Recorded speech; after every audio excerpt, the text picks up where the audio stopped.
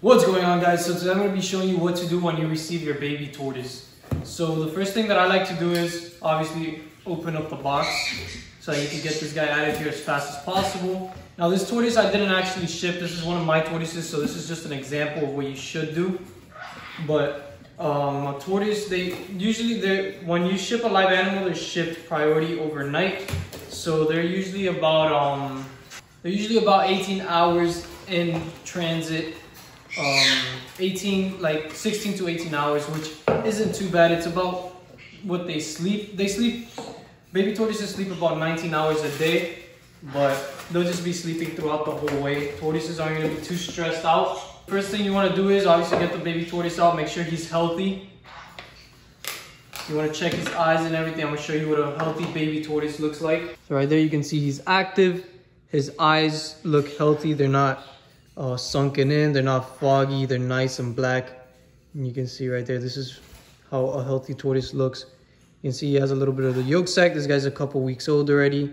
So sometimes when you ship them, this would be completely absorbed. Sometimes it takes a little bit longer, but once they're already like this, shipping is okay. So there you go. I always like to make sure that the baby tortoises are eating before sending them out. And now all I want to do is soak this guy and feed him some food. All right, so now what you want to do is you want to get some warm water, and I'll show you the temperature that I do now. I usually just do it by feel. I don't actually temp the water. So just make sure it's a little warm, and you fill this up a little bit.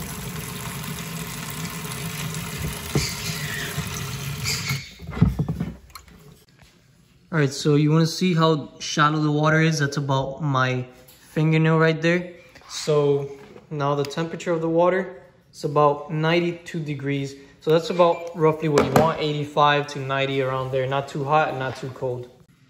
And now you just want to put the baby in there for about 15 minutes, and this just helps him wake up and get hydrated. Usually when you soak them, they become very active and then they'll be ready to eat right away. I always soak my babies before feeding. So after you soak them, I recommend you feed them as well. Something that you could do if it's warm enough outside is soak them outside. I like to do half shade and half sun so that these guys could get a little bit of natural UVB.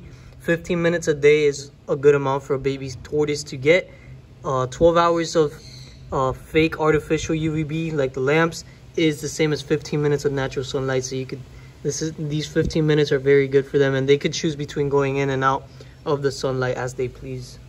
Now, when you have a baby tortoise, this is something you really want to be looking out for. You don't want these guys flipping over under direct sunlight or under the heat lamp, because they could get overheated and they could die. But the next step is to feed these guys after soaking for about 15 minutes. That's the little one that we're working with today. So all I do is sprinkle some. Obviously, I have a lot of tortoises, so this is going to be for all of the babies. And I'm actually going to be getting more. But just for this video, we're going to put this one little guy in by himself because he was soaking before the other ones. And let's wait for him to start eating. While we do that, I'm going to tell you guys about these babies that I have for sale. So these are all the baby sulcata tortoises that hatched out this month. These babies are oh, I thought he was peeing on me, but that was just water. These babies are Tank's sons and daughters. So if you guys are interested in purchasing some of these guys, they are related to Tank. And I have a few couple genetics. Like I have Luna. These are Lunas. These are Nixes. And I have a little mixture of Shadow and Luna here. These are Lunas and these are Shadows. So if you guys are interested, I got 3 separate genetics. So you could get 3 babies that are not going to be the same blood related. And then I also got some Redfoots. Have some high blonde Redfoots. So you can see the shells are a lot more yellow, and I sometimes confuse these guys for the sulcatas when you're looking really fast. And then I got the darker Redfoots, so you can see, and high orange Redfoots as well. You can see the colors are really bright on these guys. And then of course the one cherry head that I have, look at that guy. So this is not a Redfoot, this is an actual cherry head, and he is for sale. All of these are for sale on shadowsreptiles.com. The link's going to be in the description, so if you guys are interested in ordering one, you guys could go check it out. Make sure you know what you're getting yourself into. I do have some information under the tortoise that you can, when you click the picture, you're going to see some information about him.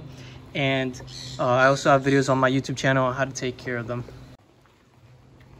Look at this guy playing in the water. He's actually trying to throw the water on top of the back of his shell.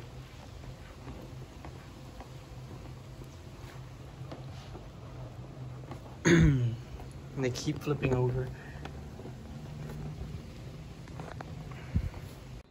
Alright, and there you go. As you can see, a lot of the babies are already starting to eat. I just put them in right now. Cherry head's going at the food. Some of the baby sulcatas. And yeah, a lot of these guys are going to be shipped out very soon, in about 4 or 5 days. On Monday, this coming Monday, they're going to all be shipped to their new homes. So if you guys want to be on that list, make sure you guys go to shadowsreptiles.com and get yourself a baby tortoise. Just remember, those baby sulcatas could get this big and even bigger. This is one of my smaller sulcatas, so make sure you guys do your research before getting yourself a baby tortoise. Now the redfoots do stay smaller. This is a yellowfoot, but none of my redfoots are bigger than this yellowfoot right here, so they're a lot more manageable. You could actually keep them indoors during the winter if you live in a colder state, and just keep them outdoors during the summer. So this is an easier species to keep, but there are smaller tortoises. Right now I don't have any available. The cherry head does stay smaller than both species. A cherry head would be probably about this big. So if you guys are interested, make sure you check out shadowsreptiles.com. Right now I don't have any smaller species. Alright, so all the babies are going at the food, and that's what I like to do whenever I receive a tortoise. If you guys saw the video where I unboxed these guys, the leopard tortoises, you saw that I did pretty much the same thing. Took them out the box, soaked them, put them in their enclosures, and fed them.